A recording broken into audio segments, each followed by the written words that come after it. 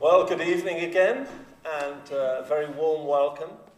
A warm welcome to, of course, all of us that are here in Carloway, and a special warm welcome to this evening to anyone who's watching us online, and to anyone from Brighton, especially, who may be viewing this live stream online. A big hello from all of us that are here in Carloway on the Isle of Lewis. We've had a fabulous time, and we've enjoyed ourselves immensely, spiritually, and just seeing your beautiful island.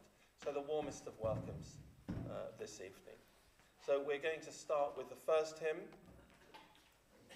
Praise My Soul.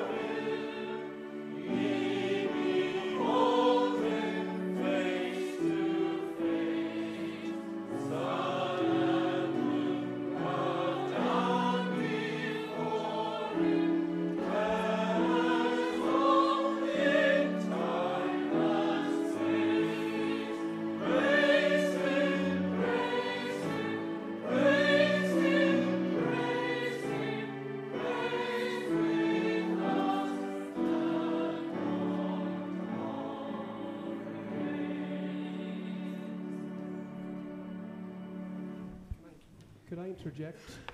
Could I have something on the microphone, please? Can I interject? This wasn't planned, but in response to what's happened just now, we just want to praise God and give thanks that Jimmy Craigie is in church after a long time, after many trials, been in hospital, broken his hip, done a lot of damage to himself, but God has restored him, and he's got the will and the strength of a 90-year-old man to come to church with his daughter and family. So we praise God for that blessing, don't we? We rejoice with you tonight.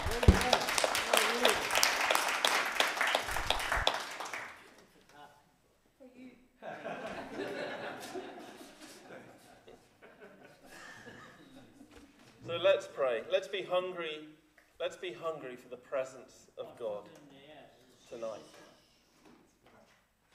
Heavenly Father, as we draw near to you tonight, we know from your word that you will also draw near to us. Heavenly Father, we ask that you would draw near to us this evening, that your presence and your power, your Spirit, would draw near to each one of us as we hunger and thirst after you and draw near to you. All our prayers we ask in the name of our Saviour, Jesus Christ. Amen. Then our next hymn is My Jesus, My Saviour.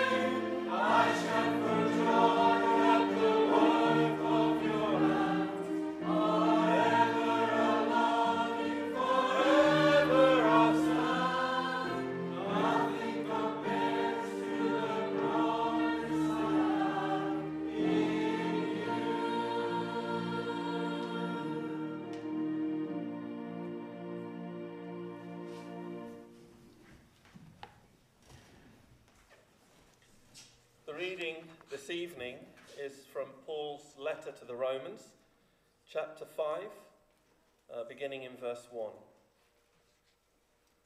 Therefore, since we have been justified through faith, we have peace with God through our Lord Jesus Christ, through whom we have gained access by faith into this grace in which we now stand. And we boast in the hope of the glory of God. Not only so, but we also glory in our sufferings, because we know that suffering produces perseverance, perseverance, character, and character, hope. And hope does not put us to shame, because God's love has been poured into our hearts through the Holy Spirit whom he has given us. This is the word of the Lord. Our next hymn is number 200, Great is Thy Faithfulness.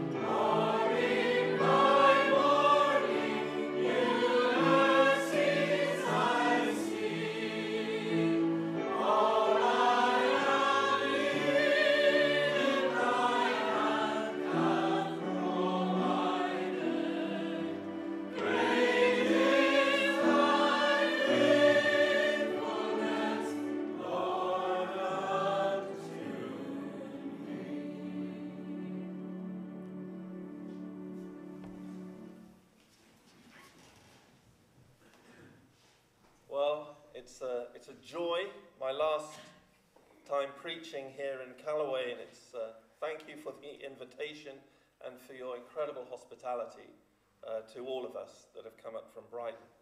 And it's a joy to preach in this pulpit, honestly. As a preacher, there's a freedom and a presence to share the gospel with you all.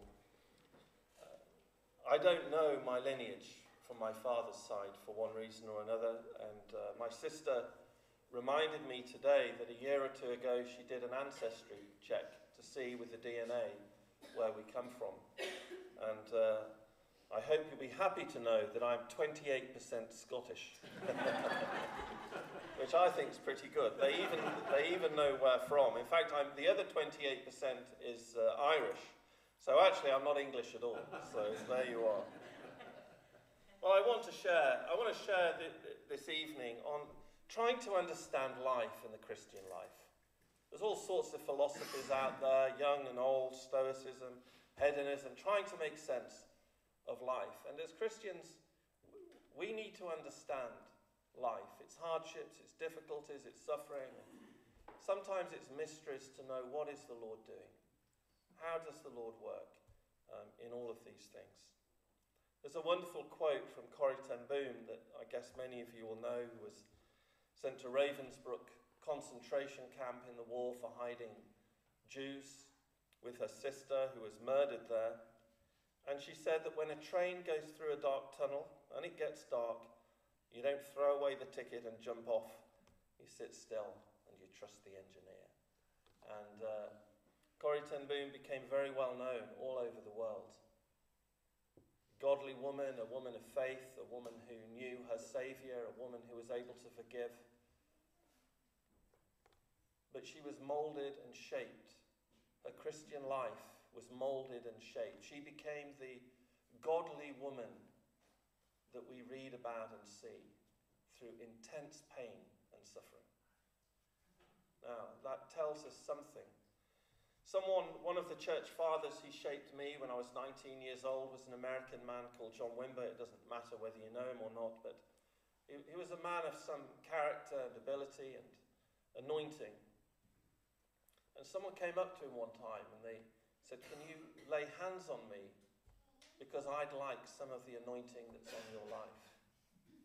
And John, being very kindly, he was an American, but he wasn't so brash. He was a laid-back American, let's say. And he said, "Yes, come on." He put his hands on his head and he began to pray for him. And he said, "Lord, this man's life, make it less easy. Bring hardships into his life and difficulties and pain and suffering, Lord. Take away the things that he depends on in his life." And this man, he got John Wimber's hands and pushed them away, But John Wimber knew, as you know, getting older, that life is not easy or straightforward. In fact, life for everyone at one level or another is tough and difficult. Those of you that are older will verify that. But you always know that God comes through, that God provides, that God's mercies are new every morning. And that's the dichotomy of the Christian life that non-Christians cannot understand because they have no place in their suffering. If you're not a Christian, if you're not a lover of Jesus, you have to bear the suffering without him. It isn't redemptive, it isn't helpful in your life, it doesn't change your life. But as Christians it will, and it does. And really that's what I want to look at, the Christian life. And to see that suffering is really normal. It's quite a shock for us as we grow up. I have 2 girls and my daughter's 10, and of course there's little niggles at school, but generally she's had a happy life. Many children have a happy life and should have a happy life. But as they enter adulthood, as they enter life, it can come as somewhat as a shock. And the best thing that we can do for our children, is to teach them godly ways, yes, but to try, do everything we can to introduce them to Jesus Christ. Those of you that are younger here today, the best decision in your life is to hand it over to Jesus and to hold hands with Jesus in your life, because you'll need him and he's there for you in everything. So in this particular passage here, as Paul's writing, no one more than the Apostle Paul would understand this. Remember at the very beginning of the Apostle Paul's life, as he'd had this encounter, and Ananias is sent to lay hands on him for him to be filled with the Spirit. And Ananias doesn't want to go. He's heard about this man. He's a violent persecutor of the church. And the Lord tells him, "No, this is my chosen instrument, and he's going to suffer very much for my gospel." And so Ananias went. And Paul did suffer all his life, didn't he? More than anyone. And he even used it to authenticate his ministry as an apostle. The super apostles, of course, wanted an easy ride, an easy life. They were very eloquent and very powerful and promised blessings, I guess. I don't know what kind of heresy they were preaching to the Corinthians. But Paul, when he defends himself, says, look at my life. And guess who he looks like in his suffering? Guess who the Apostle Paul most resembles when he's been beaten or shipwrecked or slandered or any of these other things that went on?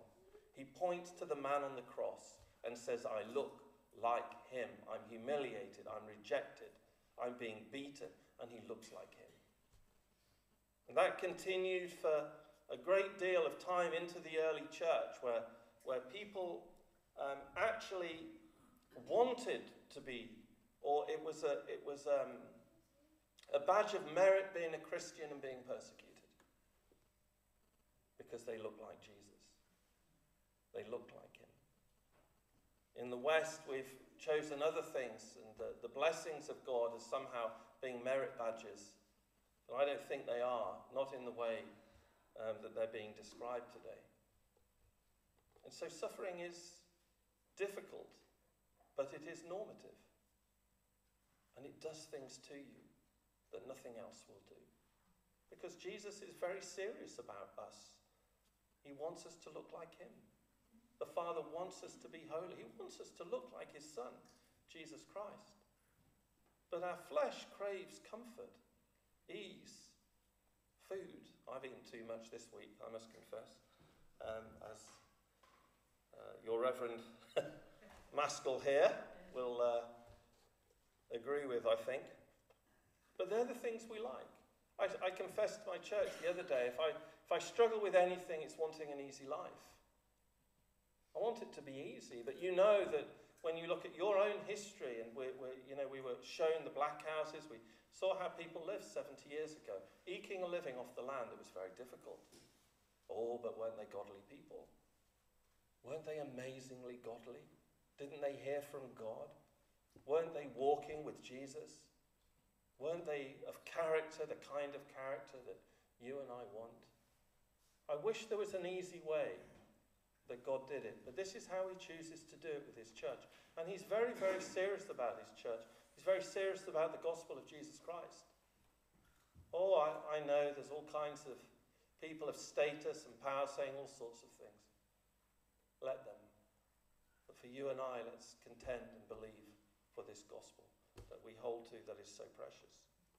So Paul is talking to them here in Romans 5 in language that they'll understand, that of course they've gained access into this grace through faith. The only way anyone comes in. God gives this amazing faith to us for justification, and we believe in Jesus. And once we believe, once we do that, doesn't love just fill our hearts?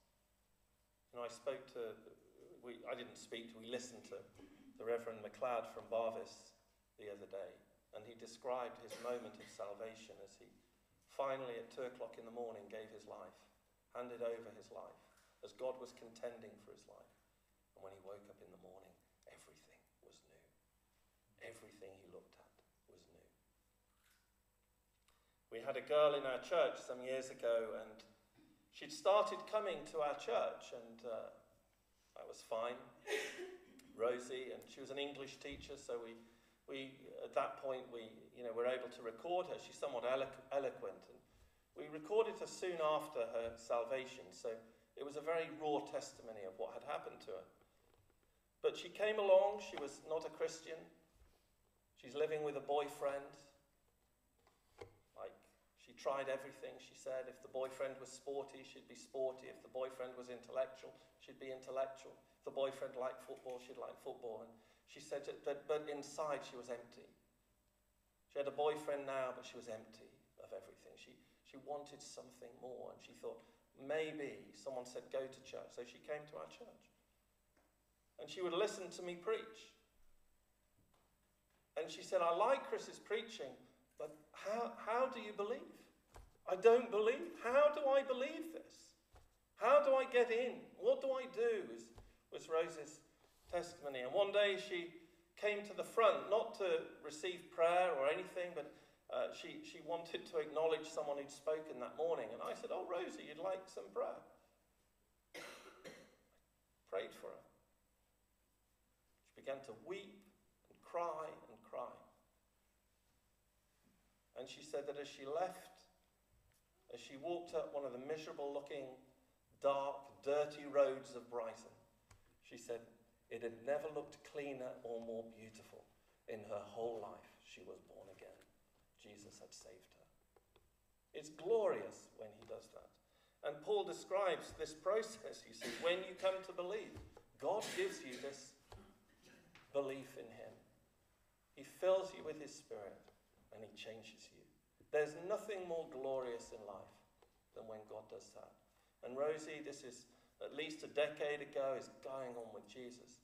She found a man in the church, she got married, and unfortunately they moved to California and now North Dakota, but what can you do? What can you do? These people that you disciple and train, they move away, but there we are. But I'm still in touch with them and they're doing well. And so we boast in this hope that Paul's talking of, this glory of God.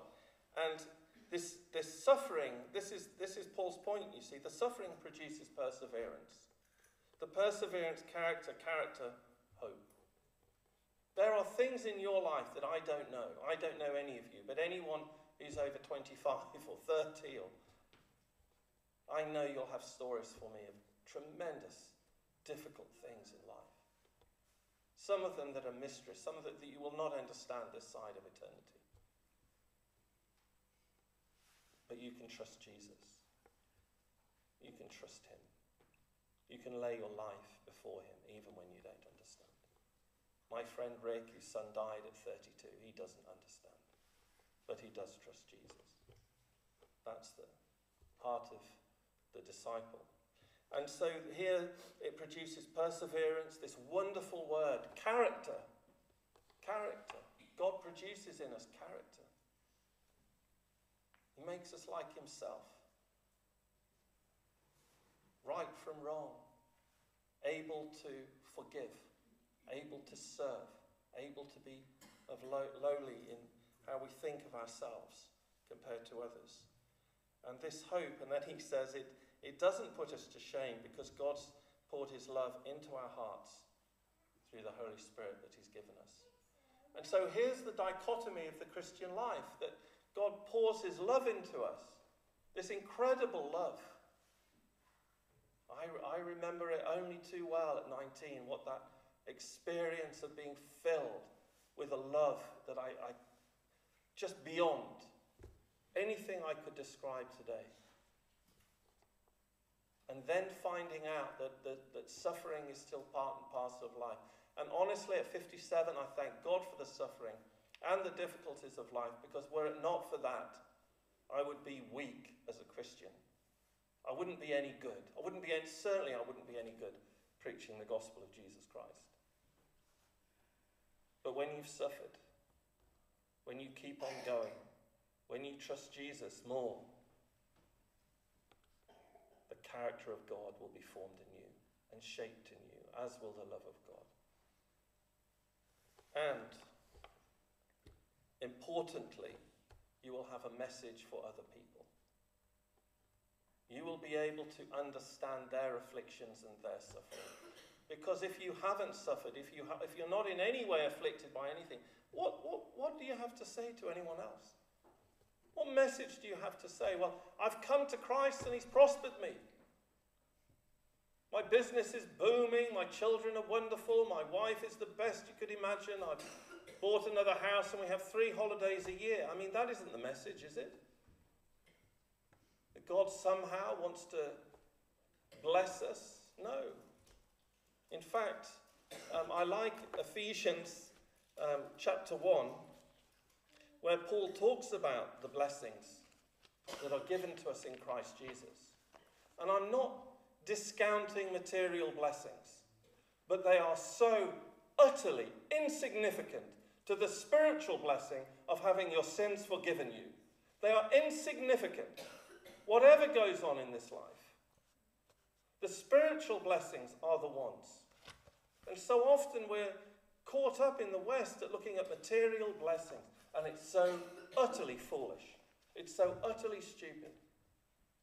And will God do those things? He will. He will be faithful. He will provide. Because if you seek first the kingdom of God, all these things. What things? The things that you need to live by. But first and foremost, God wants your heart. He wants your heart. He wants you to love him. Because he absolutely adores you. And when you love him, when your heart is for him, there's no idol in your life in the way, then all these things will be added unto you. And so Paul says that Christ in Ephesians chapter 1 verse 3, he's blessed us in the heavenly realms with every spiritual blessing in Christ. There's the blessing. Every spiritual blessing in Christ. For he chose us in him before the creation of the world to be holy and blameless in his sight. Do you know that? That when we meet Christ one day face to face, and even we're holy and blameless in his sight. You're blameless. I mean, blameless. Isn't that glorious, Kenny? We are blameless in his sight. All our sins have been taken away. Everything is gone. That's the blessing of being a Christian. And then God does the work. He's done the work of taking away our sin. And now the work of making us and forming us and redeeming us from the muck and the mire that we so often stand in, that we would be worthy ambassadors of Jesus Christ, because that's who we are. And God doesn't play games. He's not playing a game with your life. He didn't choose you by accident. You matter to him more than all the gold in the universe, all the tea in China. You matter incredibly to him. He loves you. He's for you. And yes, you look at the suffering, you think, well, what's going on? But those of you that have children, of course you spoil them a bit, don't you? But you give them boundaries. You don't let them do what they want. You certainly don't give them everything that they ask for. You're really in trouble then when they're teenagers, aren't you? Of course not. God doesn't do it with us. He's a loving father, a loving person. And suffering is part of this dispensation. It's part of our life today. And so when James talks in James chapter 1, doesn't he? He said, consider it pure joy, my brothers and sisters, when you face trials and difficulties of all kinds. I mean, who does that? When the finances aren't quite where they should be. Wife's told you a home truth you don't want to listen to.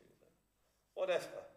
Consider it pure joy, my brothers and sisters. Pure joy when you face trials and difficulties. You see, that's the Christian life. If we could only embrace it, if we could only understand it. And like I've said before, my problem in my life, the sin in my life, I want a comfortable life. I mean, I'm living in, with central heating. I'm living with washing machines and dishwashers. I'm living with Tesco's around the corner. I haven't got to go out and eke a living off the land. Life is easier, but the flesh must be constrained. And God has used difficulties, I know, in my life, and I haven't understood them all at the time, as he is in every single person who's watching on live stream or who's sitting here today. That is how it works. Paul gives us the most biographical account. Let's check the watch. Where are we? Oh, I've got plenty of time. Right. Paul's most biographical, understanding the Apostle Paul. What is he like? He's incredibly tenacious, bold with this gospel. He takes it and wants to share it everywhere he goes. Establishing churches, discipling people. Understanding Jesus in a way that is incredible, really. It's the gospel that he received. He says to Galatians, it's the gospel that came to him, And in 2 Corinthians chapter 1, he says this, he said in verse 9, we felt we'd received the sentence of death, but this happened that we might not rely on ourselves, but on God who raises the dead. Paul's saying he was taken above and beyond. Sometimes people say, oh, God won't put on your plate more than you can cope with. That isn't put on your plate more than you can cope with, so that you can see who it is that's looking after you. Above, he will just take you beyond. We have I travelled with an old lady. She must have been in her 80s, back from Moscow, not that long ago, when we could fly back from Moscow. She was an older lady. She was a strong evangelical. And she said the worst things that have come into the church, and one of them, she said, was psychology. Too much psychology. Not enough of the Word of God. Because the Word of God explains how we're to live the Christian life. What we're to expect from the Christian life, you see. And so, Paul understands that the difficulties, he felt under the sentence of death. That means he expected to die at any moment. Why? Because God wanted him to trust him more. God wanted Paul to know that when he'd reached the end of himself, when he was utterly and completely strengthless, when he had no strength left, God was taking care of him. God is looking after him. The church has never been weaker in my lifetime than right now. We're weaker and weaker and weaker, but God will show us his strength when it's his time and in due course, because it's always that way. The second reason, apart from just being able to be dependent, in verse 11 he says, as you help us by your prayers. You see, when one person suffers, we can pray for them. We can pray for them. When you get older, your body's going to be a bit more infirm. We can pray. We can pray for one another. And people were praying for Paul as he went through all of these kinds of difficulties that were so common to life and understanding in his life. And then lastly, Paul explains in 1 Peter chapter 4, he says, but rejoice insomuch as you participate in the sufferings of Christ, so that you may be overjoyed when his glory is revealed. I think, and I've been to some of the poorer nations, you have nothing really. Nothing, not access to anything that we have. Goodness me, we must have 50 choices of cheese to eat. Choices of butter. The choices that we're given of cars. And I've been with people that just have a couple of cups and a mud hut, really, or nothing. And this works, you see, overjoyed when his glory is revealed. Why? Because then you're looking forward to eternity. When you're suffering, when life is hard, when you're under this sentence, you're looking forward to eternity. Death is not the end. Death is the beginning. One day maybe I'll be able to speak Gaelic, the language of heaven. Not this side of eternity, but maybe the next one. And so that's what I wanted to share today, to persevere, to contend, to keep going. And to understand what the Bible is saying about suffering. Our Saviour suffered incredibly, but so will you and I. In different ways, everyone has their own burden. Everyone has it, it's different for us all. But persevere, because the perseverance will bring hope. The perseverance will build you in character. The character will give you hope. And at the end of everything, you'll be with your Saviour forever and ever. Amen? Amen. So, let's end with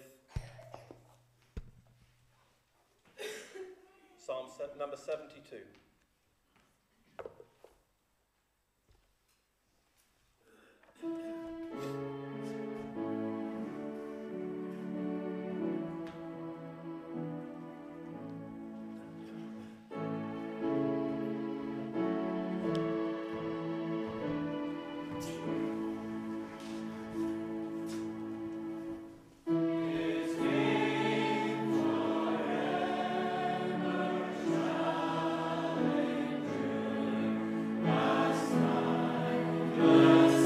Son